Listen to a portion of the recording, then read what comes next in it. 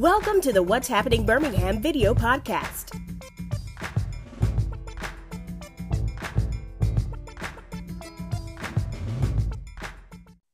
Hello, everyone. This is Jarvis Escott with What's Happening Birmingham today. I got the honor and pleasure of fellow UAB graduate, professional football player, Bryant Turner. He is now a local real estate agent here in our area. Bryant, thanks for coming on the podcast today. Thanks for having me, man. I'm happy to be here and happy to get us, everything, all the questions answered that I can for sure today.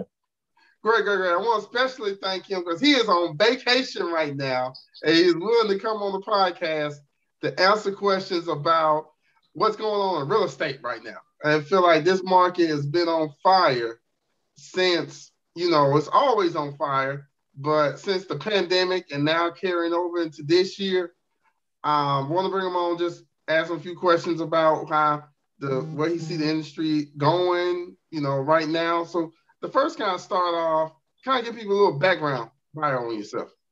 All right. So again, my name is Bryant Turner Jr. Born and raised in Mobile, Alabama. Ended up moving to Daphne area. Went to Daphne High School, played football there. Left there, went on a scholarship to UAB. Athletic scholarship, played football at UAB the next 4 years, graduated there. And basically I came out the year of the lockout season. I want to apologize for continuing to look left. I got my youngest daughter who's 3 years old in the room with me. She's watching the movie right now. I'm just keeping an eye on her. But anyway, I left there 2010 at UAB, and I came out during the lockout season of the NFL. So basically, during that season, it was like if you got drafted, you were on a team. If you didn't get drafted, it was no contact with the team. You really didn't have any idea of what was happening. So because of that reason, the next best thing for me was the Canadian Football League. So they came calling. I basically ended up going up there, ended up loving it. I stayed up there 7 years, played 5 years with Winnipeg Blue Bombers, 2 years with BC Lions. About 2 years before I stopped playing football, I knew I was coming to an end soon and started kind of looking for the next thing of what I was going to do. Ran into a guy. He kind of talked me into real estate, got into real estate. Been in, since 2 years before I quit, been full-time now, a little bit over 3 years. And, it's been going great. I'm a little spoiled because I jumped in at the right time, but it's been going great and I love what I do right now. Okay. Well, let's kind of jump in, and I like to congratulate you for making that, smooth transition, from playing professional sports to having your own thing. What is the first step in buying a home? All right. So in my opinion, the first step, it's kind of A and B. Step one. Probably the first thing you want to do always is going to be contact the agent. Hire a realtor or agent for buying a home. For one, you don't pay the realtor when you're buying a house, you don't pay a realtor. So the realtor work for you, negotiate the contract, fill out all the paperwork, basically hold your hand and walk you through the process, and you don't pay them a dime normally. We normally get paid by the seller of the house. So it's always a good idea to hire a realtor when you're buying a house for sure, because you're not paying anything and you're getting all the benefit. On the second part, when you're selling, it's it can be a little, you can try to for sale by owner thing, but it's honestly a lot more complicated and hard than a lot of people think. But I guess getting off subject. So anyway, that's going to be number one, get you an agent. The second, the number one B, that agent will help get you in touch with a lender. Because if you're not buying cash, you're going to get a loan. And you really want that agent to have a relationship with your lender, because you want them to talk daily on what's going on or weekly or what's going on and keep you up to date. And you want a lender that's known to have a good reputation and get the job done on time. And a lot of people will try to shop their loans around and, hey, this guy's rate a little bit lower. But then in the end, when that guy rate who was a little bit lower run late, it costs you a lot of money to rearrange movers, to, renegotiate this contract. So it caused a lot of headache, basically. So that's going to be 1A and 1B. 1A is getting a realtor, finding somebody you trust. 1B is going to be, listening to that realtor and finding a great lender that they trust and that you will trust to get the job done. So I want to go, the next question I was going to ask you, that I know a lot of people always, how many houses should a person see before they decide? Well, honestly, it didn't kind of change. You know, when I first got in, I don't know, when I first got my license roughly 5-6 years ago or something like that, I remember the guy who was mentoring me, he was like, hey, I heard it was a multiple offer situation the other day, you know, and it was like a thing of you know, it was something that never happened. You know, people don't get multiple offers at the same time. Anyway, it's the norm today. So, I mean, honestly, you want to kind of have a great idea of what you know, want in the first house you go look at. Because if you love the first house, which a lot of people do, you know, because normally an agent hear what they're saying, they send them ideas of what they want, and we try to find that perfect house on the first one. If you know, a lot of people think, hey, it may be the one, but I want to see more. But when you go to see more, that one may be gone. You know what I mean? And now you're back to square one, and it can go another 4 or 5 months before you find that one again. So honestly, that's a hard question, because it could be. I'm under contract with a young lady right now. She's an attorney. It was the second house we looked at, and honestly, I knew it. You know, I knew it was the one. You know, it fit kind of everything she needed. She wanted to see a couple more, and luckily, it was, you know, we got back in time and got under contract on the one.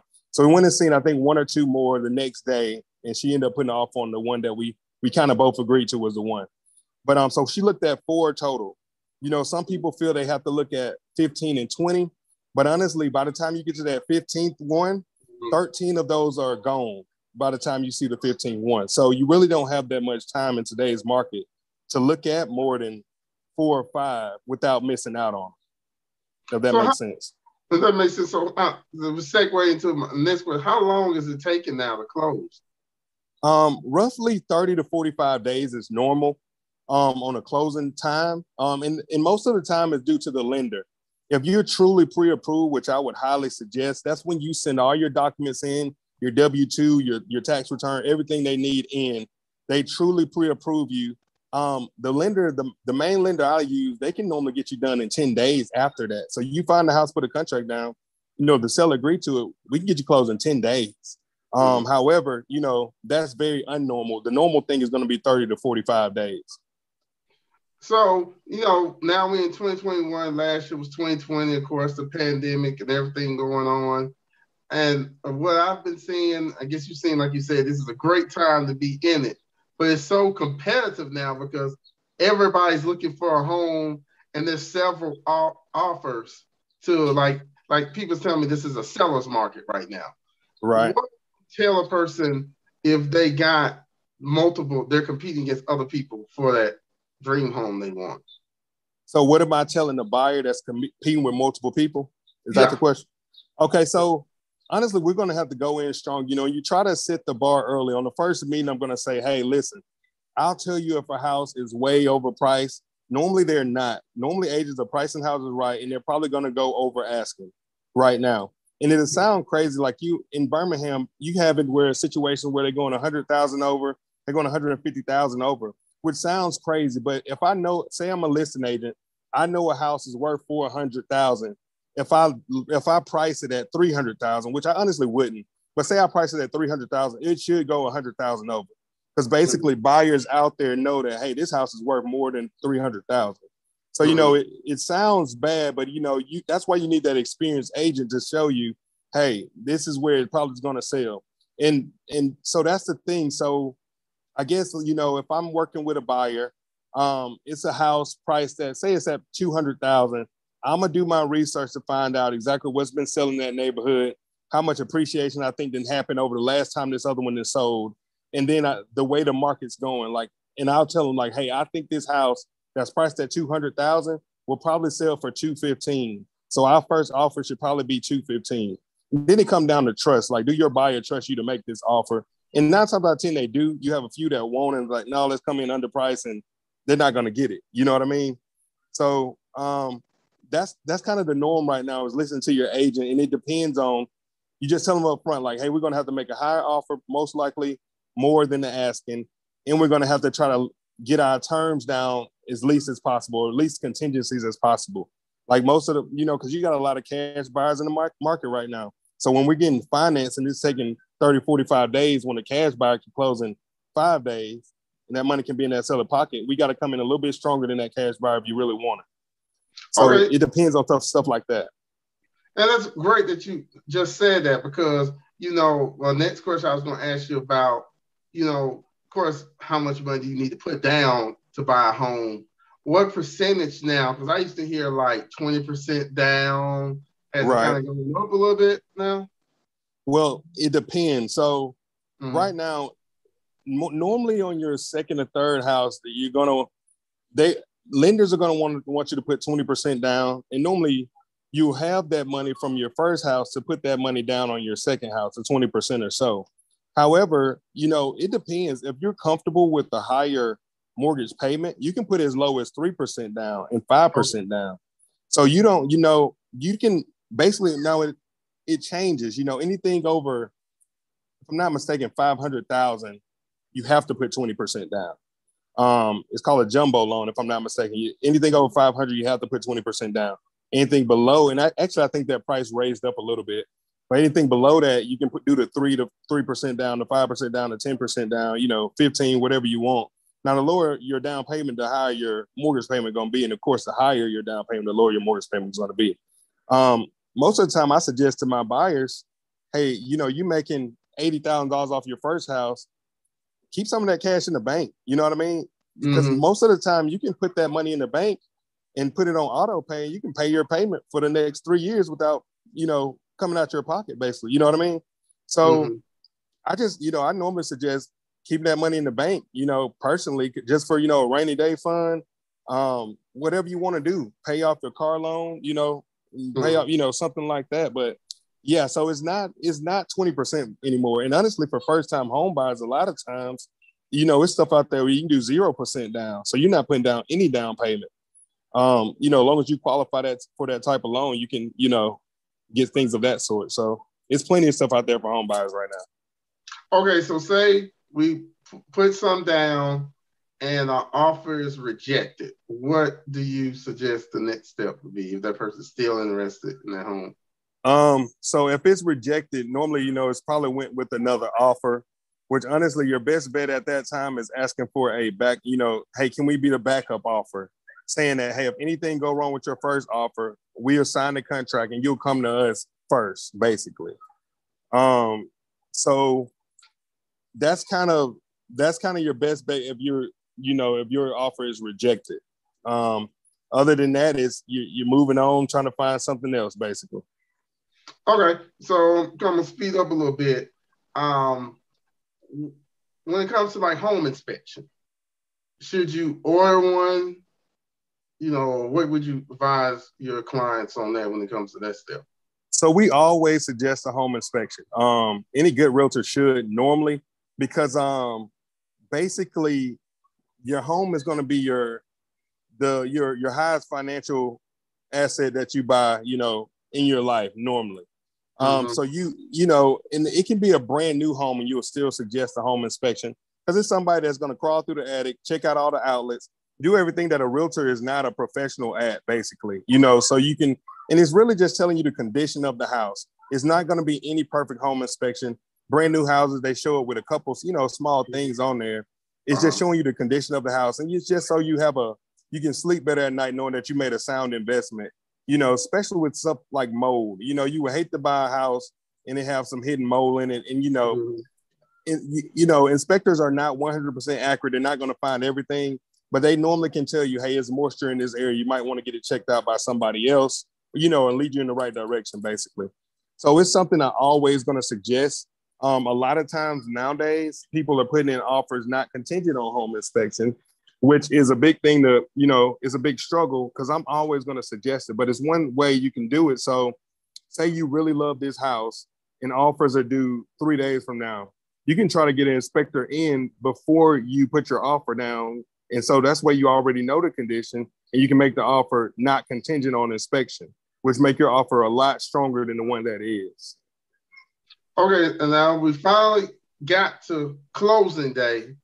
What are some things, of course you want everything to go right on closing day. What are some things you've seen in your experience that sometimes may hold up the process or may throw off the, cancel the sale altogether? Now it haven't to me yet, knock on wood. I always try to do that. But people buying, so some people will go out and buy a car right before they're closing their home. Well, it's a big no-no to get any new debt when you're going through the lender process. Basically, now it has happened somebody quit their job before. Normally, the lender's going to call a couple days before closing to make sure everything is still the same as you told them at the beginning of the process. No new debt. You making sure you still have your job, which sounds crazy, but it happens. And that's one thing that can just completely blow a deal up right there at the end. Little things, and this is something that it don't happen a lot, but honestly, 50% of the time, and I don't understand it to this day, and I wish I did. But so say the seller is selling the house. The buyer did an inspection, like, hey, do these 3 things. 3 small things that might cost the seller, let's say $400. Mm-hmm. The seller is making $50,000 off the sale, and they'll still get mad and not do the things that cost $400 right. Mm-hmm. So then you have a final walkthrough with the buyer, and the buyer says, hey, this isn't done right. It's not done as good as enough. And since you haven't done it right, we don't want to close until this is done right. So that'll blow something up at the end too. It's a couple, those are just things that's right off the top of the head that could blow up a deal. But the biggest thing I think across the board is just people creating new debt or quitting their jobs right before closing. And, it can be something that innocently done. You starting a new role in your job where that changes your job, it changes your pay. It's doing something like that, doing the process could mess up, and it's something that people don't think about, but could happen. So those are probably the biggest things I can think of off the top of my head. Okay, my last 2 before I go to a little bonus segment I want to bring them on about selling is how can they get in contact with you? People can call me. All of my business is referral. So basically I have previous clients referring new clients, and that's how I continue to get my business. Personally, I think it's the best way to get business because normally you get a client who already trusts you. But you can call me at 251-243-5259. I still got my mobile number. I've had it the whole time, so I just decided to keep it. So that is my real number. People can email me at btjrealestate@gmail.com. Or hit me up on social media, which a lot of people do. You'd be surprised. A lot of sellers, they'll hit me up in a Facebook message like, hey, we're looking to sell, and just to, I guess, give my 2 cents on myself. I try to pride myself in communication. I'm going to either text or call you right back normally if I don't answer the phone. I'm going to do stuff when I say I'm going to do it, even if it's at midnight. If I tell you it's going to get done today, it's going to get done today, So that's one thing I think I bring to the table. And I think that's one reason I've been successful thus far is because I just have great communication with my clients. Whether it's good or bad news, I'm going to be communicating it to you. Okay, and you answered my question, which was why people should choose you. What are some things people should not, this final question, what should some people should not look for in a realtor? Well, it's a lot of people in real estate right now. Like, I'm full-time and I'm not knocking anybody. When I first got in, it was kind of semi-part-time, which I wasn't getting any business in either. But it's a lot of people that jump in this real estate game to try to make a quick buck and get out. And honestly, and you see it all the time. And that's one thing I love about my company. I'm at ARC Realty. It's called a relationship company. We have most of our agents are full-time agents. So they're strictly about their work.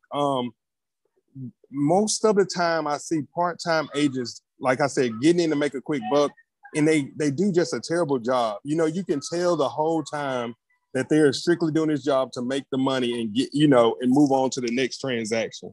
And that's one thing I tell my clients, like, not to brag, but I'm not in this for the money. I'm in this to try to be the best realtor I can be. If I get paid well doing it, that's a plus on the job.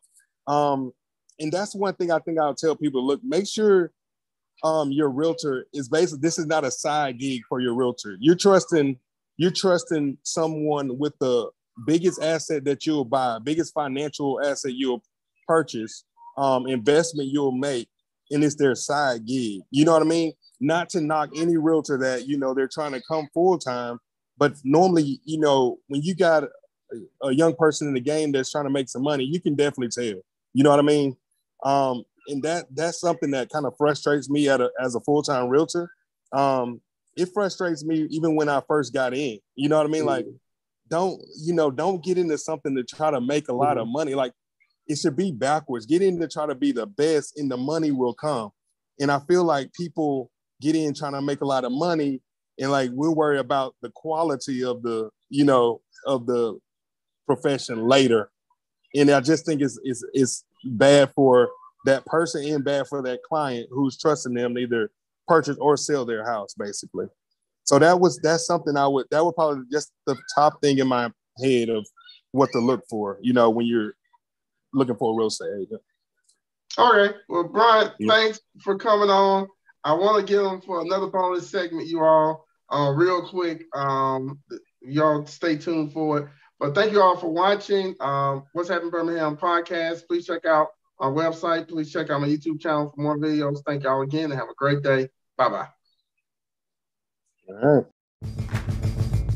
Thank you for watching the What's Happening Birmingham video podcast. Please check out our website, app, or subscribe to our YouTube channel for the latest videos today.